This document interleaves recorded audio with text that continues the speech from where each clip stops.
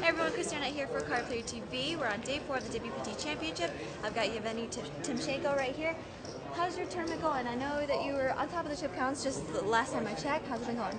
It's been pretty good. I'm chipping up slowly. I had a pretty good first level. I started with 464, and then I ran that up, and then I coolered David Singer really badly, and now I've just been steadily chipping up.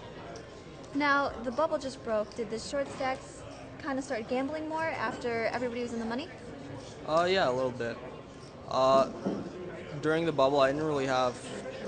I only had like 2 short stacks at my table, and then I was moved to a table with some bigger stacks. So I'm not sure how the short stacks have been playing. Now, when people start gambling more and playing more freely once they're in the money, how do you handle the change in play when you're a big stack? Do you kind of sit back a little bit, or are you trying to capitalize on those who are maybe coming off the chips a little more easily? Well, yeah, I mean, you open up your calling range. If you think your hand is ahead of their all-in range, then you call, and if not, you fold. Yeah, for sure.